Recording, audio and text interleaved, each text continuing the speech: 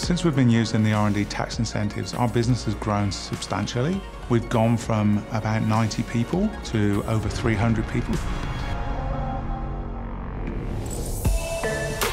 Chobani is a relatively new company. We started 10 years ago in the US, but the Australian story started about 8 years ago, and we're on a mission to deliver better food for more people, and that's what we've been doing.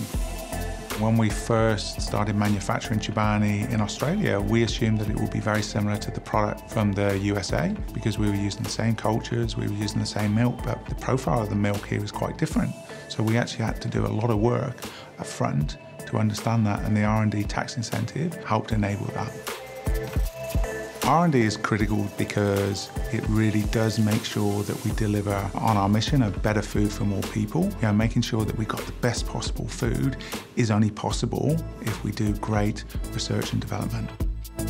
The R&D tax incentive is really important because it basically lowers the risk of investing in research and development. And the R&D team's job is to develop those products, and often they're quite complicated and it requires a lot of technical work for us to deliver our customers' needs and expectations.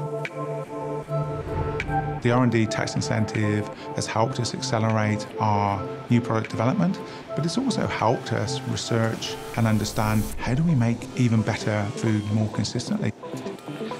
The R&D tax incentive enables business to invest in research and development when the outcome's a little bit uncertain, and that's really important for business.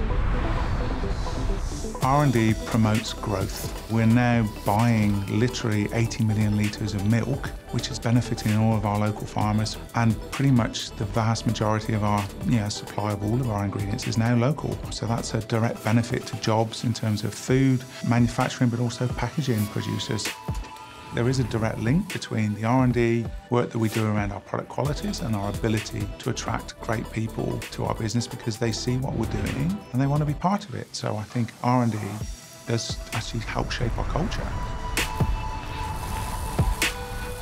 For more information about the Research and Development Tax Incentive, go to business.gov.au/RDTI.